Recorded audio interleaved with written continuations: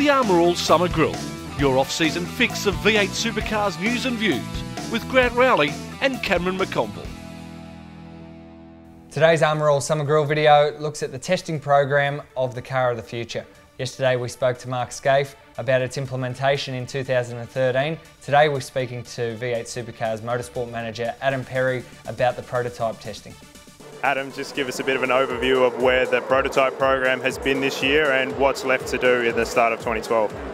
Well, as you can see, we've got 2 cars now complete and running on the track.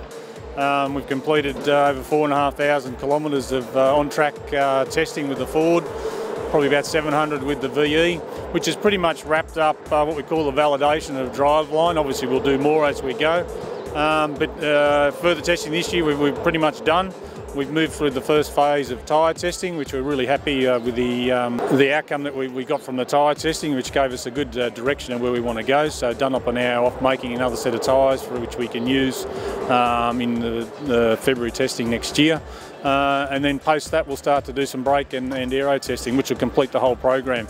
But the cars there are virtually ready now. We're at a point now we can hand the designs over to the team straight away. So in fact we've already started to do that. Some of the CAD and drawings are on their way to the teams now. They're starting to prepare to commence build. So mate, the project in essence is pretty much over. There's some final stuff to do, but I think as Skaife said, 1,000 days, it feels like 10,000, but you know, look, really been proud to be a part of the whole process, and you know, I think what we see there today and what we've been involved in through the whole process and the testing and now the delivery has been an absolute pleasure to be a part of. How challenging has it been throughout the testing program to keep the teams involved but keep it independent as well? Oh look, you know, the teams are always very inquisitive of anything that's going on engineering-wise in the category, and you know, you get that, but you know, there's a point where you can only do effective testing without interference, and so to some degree we didn't encourage involvement, but you know, we had a technical team that were involved from the outset. They were always engaged in what we were doing along the lines, but in the end there was a small test team of people. We knew what we had to do, and it was really basic testing anyhow, Stefan. You know, the cars out of the box without a lot of tuning are quick, so what we're going to hand over to the teams is a new car that does effective lap times as what we've got today, and I'm sure they will develop into a much faster car over time. That was V8 Supercars Motorsport Manager Adam Perry. Now it's a big year for the V8 Supercars teams next year. Cam, the guys have got to build the new car of the futures as well as running the current generation cars. A big year for them. Oh, it is, and certainly the bigger resource teams are going to hit the ground running, aren't they, in 2013 with the car of the future. Also expense. I mean, I'm all for saving costs, and that's what the car of the future predominantly is all about.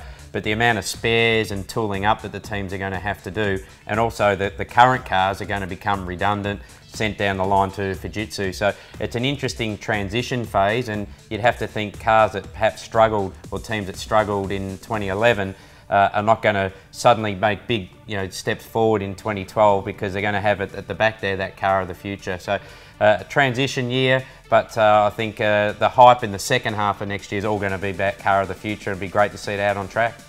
Rick Kelly and Mark Winterbottom are 2 of the current V8 Supercar drivers who have driven the new car of the future prototypes. Stefan caught up with Rick Kelly in Sydney.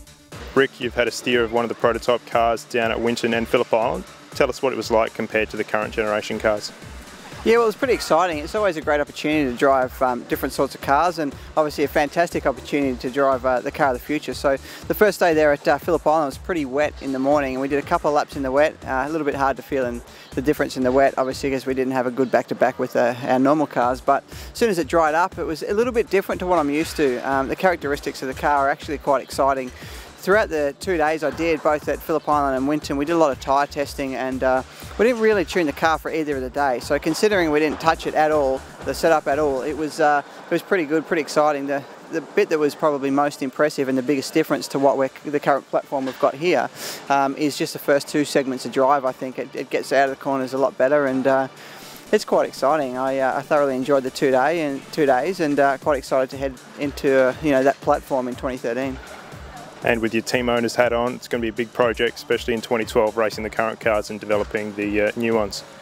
Yeah, well look, it's workload wise, it's already put us under the pump for the last few months, so the guys have been quite busy working on the new Car of the Future platform. We've got to the point now where we're quite close to start building the chassis. Obviously with running the 4 cars out of Kelly Racing, we need to build at least 5 chassis for the start of 2013, and for what I hear we'll be starting testing midway through 2012, so we've got a big task ahead of us. We've already got a bit of a skeleton crew to run the 4 cars, so it's going to be a big job to to build them, but it's exciting for the category, and everyone's pretty excited to see what new manufacturers are going to join the field in 2013. That was Jack Daniels Racing's Rick Kelly. Cam, should the fans expect different racing in 2013 with these new cars? Oh, I don't think it'll be that much different, Grant, to be perfectly honest. I mean, obviously it's a bit of an unknown at the moment, but they look similar. If anything, potentially there could be a little bit more overtaking with the 18-inch wheel. I'm a believer that if you give a car more grip, it's easier to pass and you see better racing, as opposed to the opposite, take grip away, take aero away. So looking forward to seeing it on track, and by what the drivers say, I don't think we're going to see massive changes. The future is here. V8 Supercars' new car will be in action in 2013. You're on the Armour All Summer Grill, and we'll have more tomorrow.